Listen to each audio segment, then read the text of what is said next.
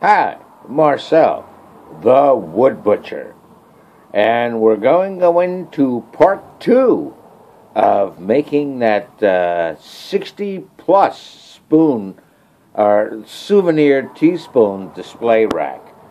Okay, I'm standing in front of my chop saw, or, excuse me, compound miter saw, to show you something that we're going to do to make sure that all the pieces are cut correctly.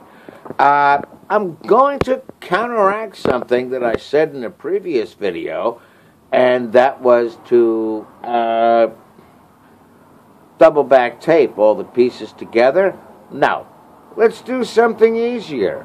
Let's just set what's called a stop point on your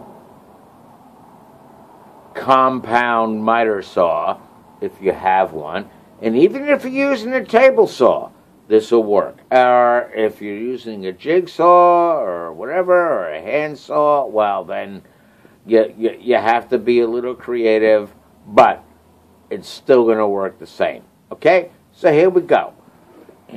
We first of all have, excuse me, this is going to be like we're on the friggin' space shuttle, because like I said, I apologize. I'm still a one-man show working off a friggin' cell phone. But here's the table saw, or not table saw, but the chop saw, okay, or chop saw, excuse me, compound miter saw. Here's the deck. Okay, now what we're going to do, we already have one piece. Remember I said in episode 1, we have wood that's a little bit longer than what is needed. Well, I have one piece of wood cut to the length that I need to make stuff neat. And remember I told you, you use a level surface with a good background. Excuse me, like I said, I'm a one-man show. I'm holding the phone and trying to stack the wood at the same time. And we came to find out with this particular project, we need to hack off, or excuse me, not hack off, but cut about that much wood off each one of these cross-member pieces to make this teaspoon rack. Well, I know I had originally told you, tape them all together and hack them all at once. There's another alternative. And if you happen to have a compound miter saw, or even a table saw, it doesn't matter, or even if you're hand sawing it, the thing I want you to do is to have two things in place. Number 1 is a piece of sacrificial wood that will be used as a stop on your saw, right? Number 2 is either a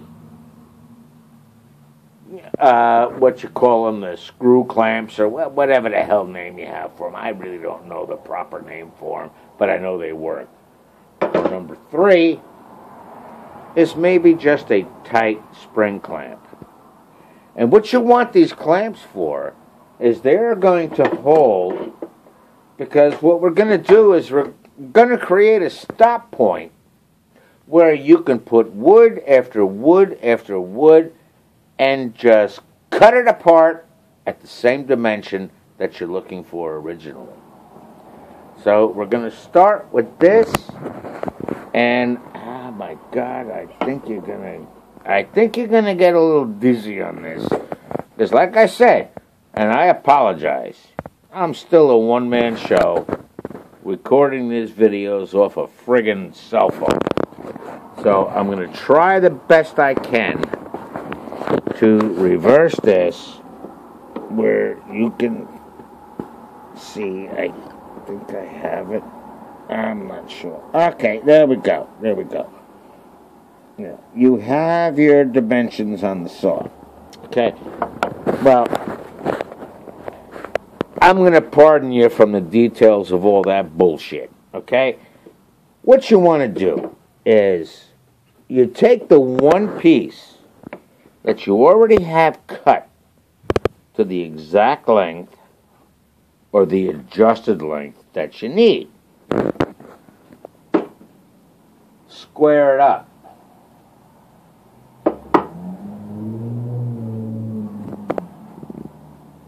Okay? Take the piece.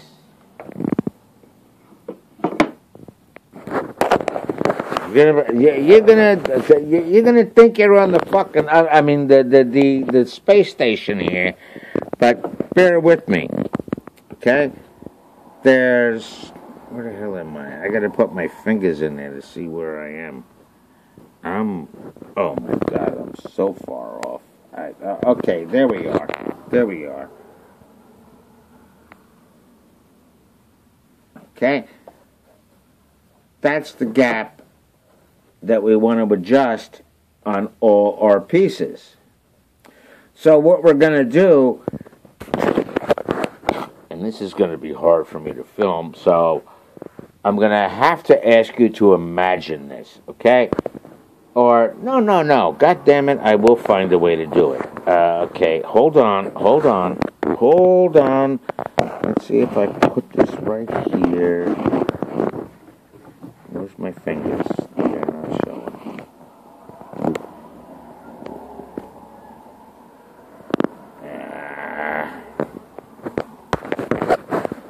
Well, anyway, what you want to do. Yeah, I'm sorry. I'm holding the phone with my left thumb and trying to line up wood